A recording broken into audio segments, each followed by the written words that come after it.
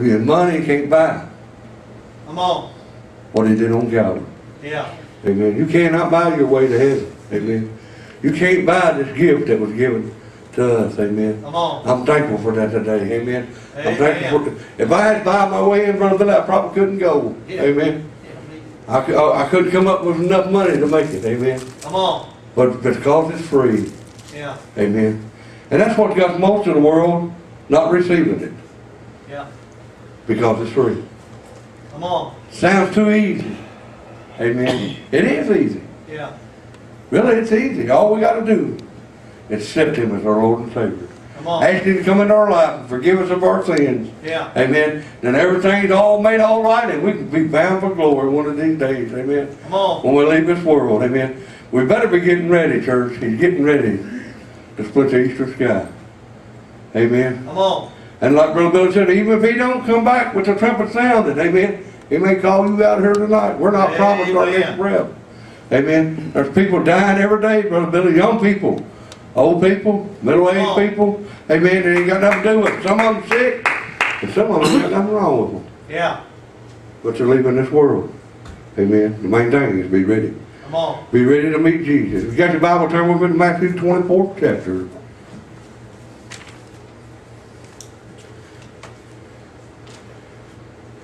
And the third verse, Matthew 24 and 3.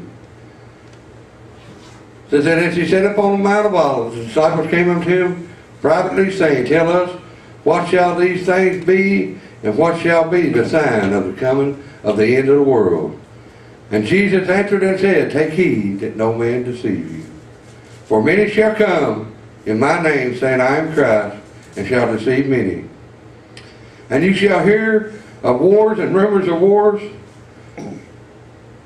See that ye be not troubled, for all these things must come to pass. But the end is not yet. And nation shall rise against nations, and kingdoms against kingdoms. And there shall be famines and pestilences, and earthquake and devour places. All these things are the beginning of sorrow. Then shall they deliver you up to be afflicted, and shall kill you, and you shall be hated of all nations for my name's sake. And then shall many be offended, and shall betray one another, and shall hate one another. And many false prophets shall rise up and shall deceive many. And because iniquity shall abide, the love of many shall wax cold. But he that shall endure to the end, the same shall be saved. All of these things has already happened. Yeah. There's not a one of them in there, Reese, that they already happened. Amen. I'm telling you, church, Jesus is getting ready to come back. Amen. Amen. Let's jump over to the 35th verse. It said, heaven and earth shall pass away, but my words shall not pass away. But of that day and hour no man knoweth, not the angels in heaven, but my Father only. But as in the days of Noah, where we shall also the coming of the Son of Man be. For as it is in the day when before the flood, they were eating, drinking, marrying, and giving in marriage until the day that Noah entered into the ark, and knew not until the flood came and took them all away. So shall also be the coming of the Son of Man. Amen. Eating, drinking, giving, and marriage. Yeah. Is all that stuff sound for me? Come on. That's what they're doing. That's what people are doing now. They're all wrapped up in the world. They even eating and drinking, giving marriage, and man to man, married men, and women marrying women. Honey, they got this world all so mixed up. Honey, Jesus has got to be getting ready to come back. Amen. And I got to think about, Brother Billy, all these people that Noah preached to for 120 years, and he was telling them it's fixing to rain. Yeah. Just like we're telling Jesus we can come back, he was telling them it's fixing to rain. Amen. And I got to thinking about all the people making fun of him and mocking him and going on about it and stuff, and he kept preaching it. He kept preaching, he kept doing what God had told him to do. So God laid out a plan for Noah. So he found, He laid out a plan. He told Noah how to build that ark. Come on. He told him to pitch it inward. He told him to pitch it out. He told every step of that thing to Yeah. be built. Amen. Yeah. See, church, that's what He's told us. He's given us every step that it takes to make it. Amen. Yeah. But if we don't go by the steps that He took, we're not going to make it, honey. If we don't go by the path that He's laid before us, if we don't go by this, Come on. if we don't go by the plans that He's laid out, Brother Billy, Yeah. I mean, that's reading so many different versions of the Bible's coming out. They're trying to mess up the plans, amen. Come on. But the plan, if you're sticking with this old King James Version Bible, amen, the plan is laid out for us. It shows us how to build this thing, and that we can make it. I got to think about all the people that was making fun of Him, Sister Richie. Then all of a sudden, one day, Yeah. they seen a cloud. Yeah. Come on. They seen a rain cloud form, amen. And all of a sudden they feel a few drops of rain. Come on. Amen. Then they know that Noah was telling them something. Yeah. But honey, it was too late. Because God had told Noah and his family to come on inside the ark. And the Yeah. door was shut. Honey, one of these days it's going to be too late. Amen. Whoa, Honey, we better. hallelujah. It's time. If we're going to get on the boat, it's time to get on the boat. Oh, Amen. Because yeah. you're going to miss the boat if we don't get on. Amen. Amen. Jesus is getting ready to come back, and He's coming back where people that make themselves ready. See, Noah didn't make himself ready, Brother Billy. God didn't make him ready. God gave him the plan. He told him how to build the ark. Told him every step of it. Yeah. He told him every step. Yeah. But He didn't make him build none of it. Yeah. He didn't force it on him.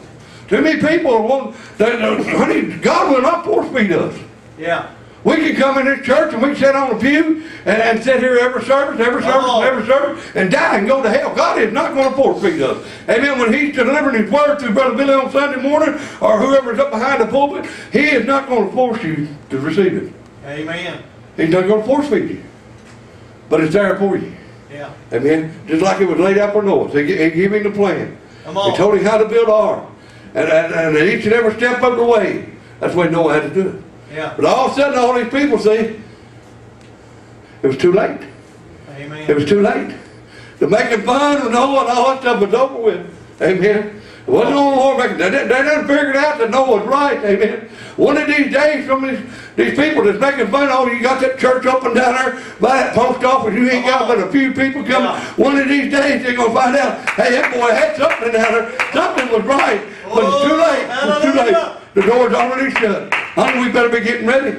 If we don't, we're going to miss the boat. Amen. Just like all the meetings. I don't know how many people was on the earth then. Yeah. But however many it was, but 8 of them got off. Yeah. Wasn't 8, but 8, Brother Billy survived, amen. There were 8 of them all that made it, amen. Out of that whole bunch of people, wasn't but 8 that was willing Come on. to stand.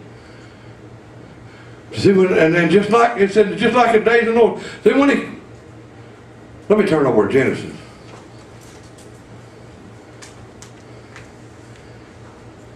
Genesis 6 chapter and 8 verse says, but Noah found grace in the eyes of God. Yeah. There was still grace been found. Amen. See, He told them that He was fixing to destroy all mankind. Yeah. All mankind, every creature, every bird in the air, every worm that crawled, everything that crawled upon His belly, everything was going to be destroyed. Come on. But He found grace. Noah found grace Yeah. in the eyes of God. There's going to be some, Brother Billy, that's going to find grace. Yeah. But the ones that's going to be finding grace is the ones going to be living for it. Come on. They're going to be trusting it. They're going to be following His path. They're going to be doing what God has told Him to do. Amen. They're going to be living it the best way they can know how to live it. And I know ain't none of us perfect. Amen. And we all miss the mark, but we got to be striving. Amen. We got to be trying to live this thing as best as we can live it. Amen. Because honey, I'm telling you tonight, heaven is real, but so is hell. Come on. Yeah. We all want to talk about the streets of gold, and we want to preach it in our churches, and all the churches want you to preach it in it. Yeah. But you walk in a few of them and you start talking about hell. Come on. They don't want to hear it. Amen. They don't want to hear it, but it's real. Come on. Somebody's got to tell them. Amen. It's a place that's real. Amen. That rich man that died, Brother Billy, when he wanted to send somebody back to talk to his brothers, he didn't tell them go back and talk to them about heaven. No. What about this all? He said send somebody back where they won't come and just offer torment place that I'm in. He wants somebody to go back, Brother Billy, that'll stand up and preach on hell and let them know that that place is real.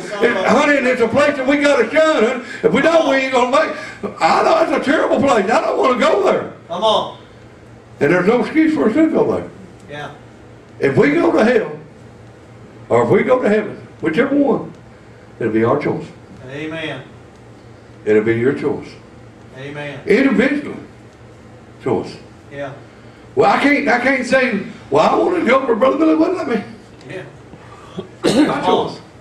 It's my choice. It's Brother Billy's choice. We all got to make that our choice ourselves, amen? Amen. But the price has already been paid.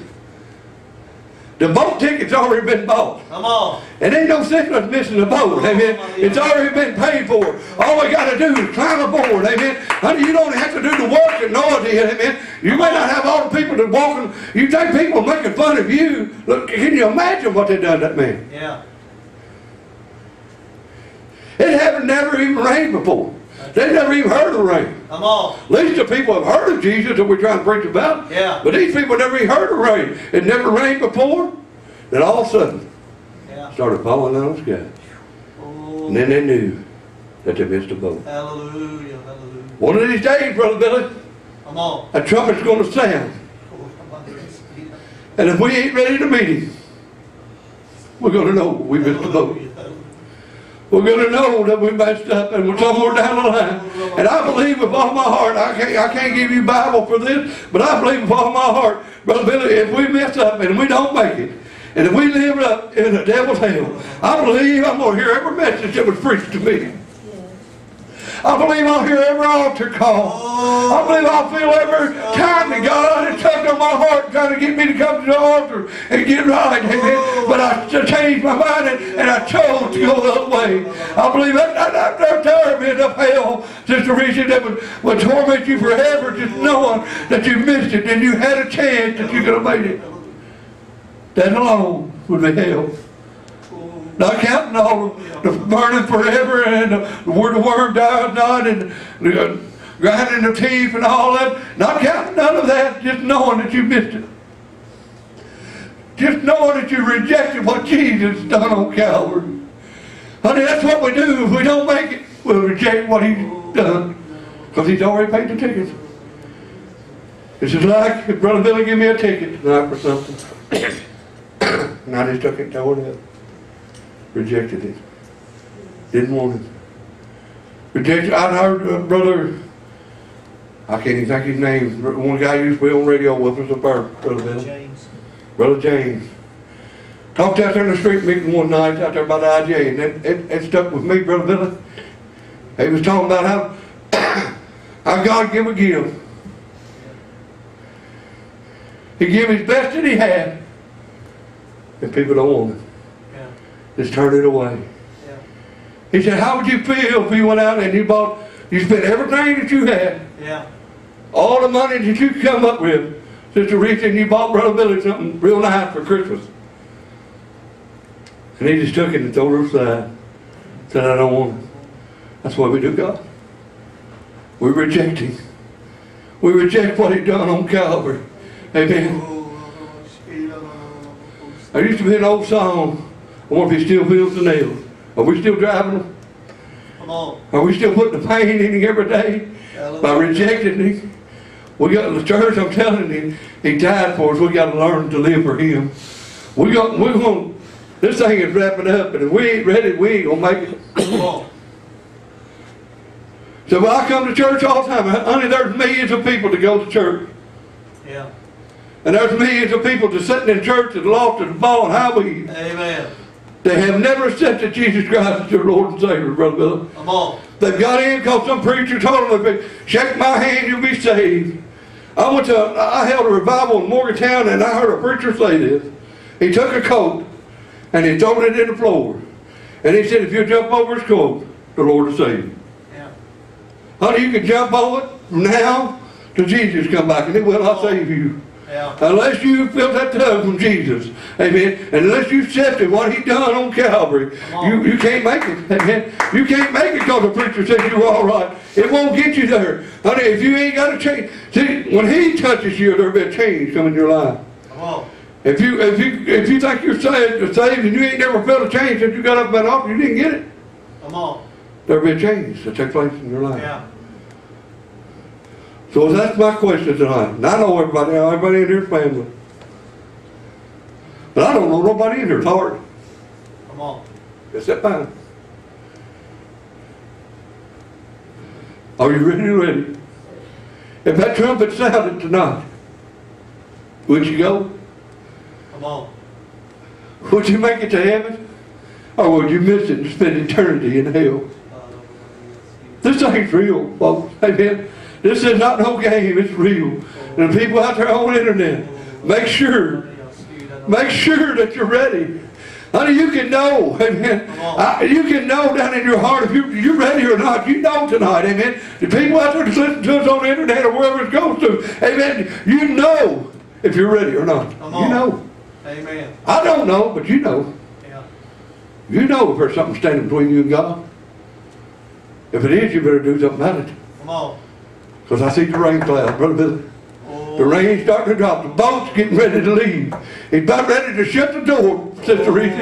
When that trumpet sounds and he comes back and that door's closed, honey, ain't nobody else going. It's over, amen. You'll spend eternity in hell. Are you ready tonight? Are you ready to meet the Lord? That's the biggest decision you'll ever make in your life. Amen. A lot of people think it's a big decision, getting married, and it is. Buying a house, having children.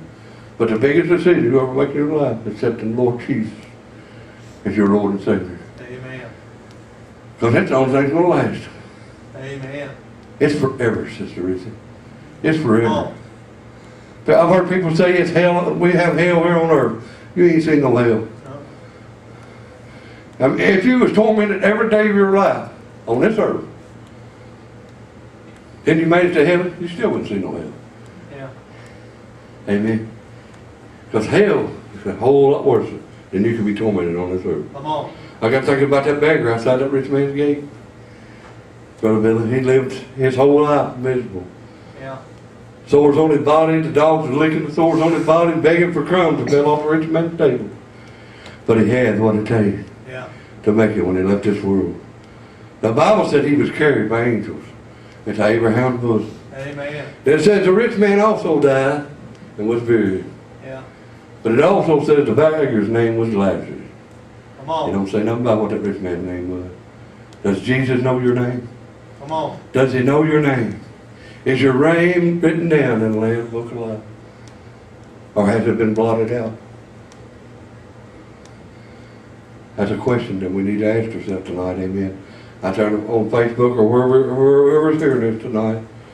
That's the most important thing to ask yourself tonight. Are you ready to meet the Lord? Come on.